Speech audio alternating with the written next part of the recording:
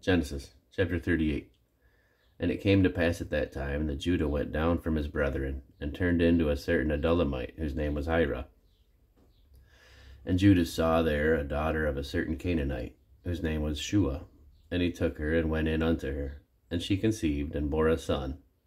And he called his name And she conceived again, and bare a son. And she called his name Onan. And she yet again conceived, and bare a son, and called his name Shelah. And he was at Kezib when she bare him. And Judah took a wife for his firstborn, whose name was Tamar. And Judah's firstborn, was wicked in the sight of the Lord, and the Lord slew him. And Judah said unto Onan, Go in unto thy brother's wife, and marry her, and raise up seed to thy brother.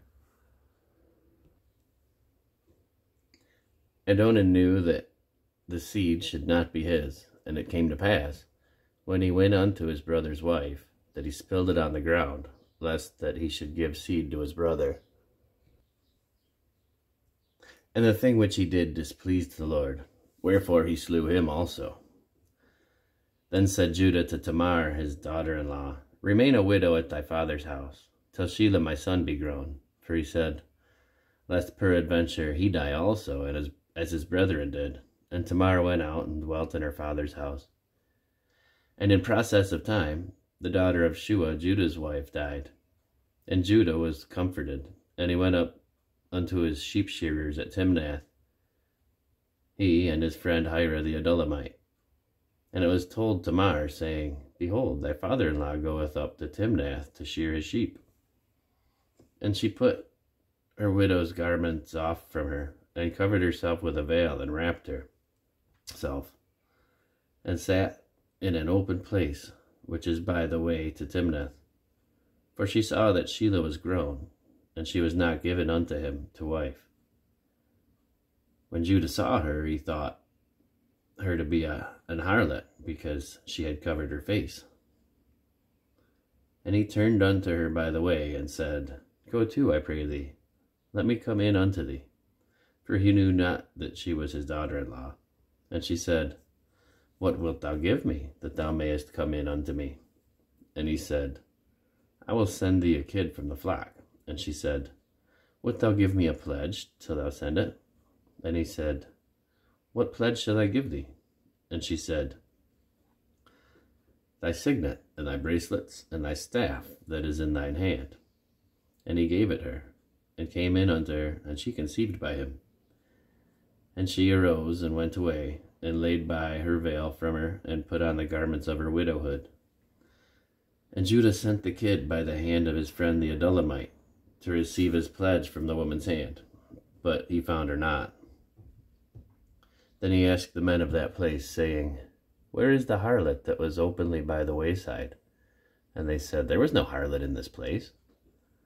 And he returned to Judah, and said, I cannot find her. And also the men of the place said, There was no harlot in this place. And Judah said, Let her take it to her, lest that we should be shamed. Behold, I sent this kid, and thou hast not found her. And it came to pass that about 3 months after, that it was told to Judah, saying, Tamar thy daughter-in-law hath played the harlot, and also, behold, she is with child by whoredom. And Judah said, Bring her forth, and let her be burnt. When she was brought forth, she said to her father-in-law, saying, By the man whose these are, am I with child? And she said, Discern, I pray thee, whose these are, the signet, and the bracelets, and the staff. And Judah acknowledged them, and said, She hath been more righteous than I, because that I gave her not to Shelah my son. And he knew her again no more. And it came to pass in the time of her travail, that, behold, twins were in her womb. And it came to pass, when she travailed, that the one put out his hand, and the midwife took and bound upon his hand a scarlet thread, saying, This came out first. And it came to pass, as he drew back his hand, that, behold, his brother came out. And she said, How hast thou broken forth? This breach be upon thee. Therefore his name was called Pharez. And afterward came out his brother, that had the scarlet thread upon his hand, and his name was called Zerah.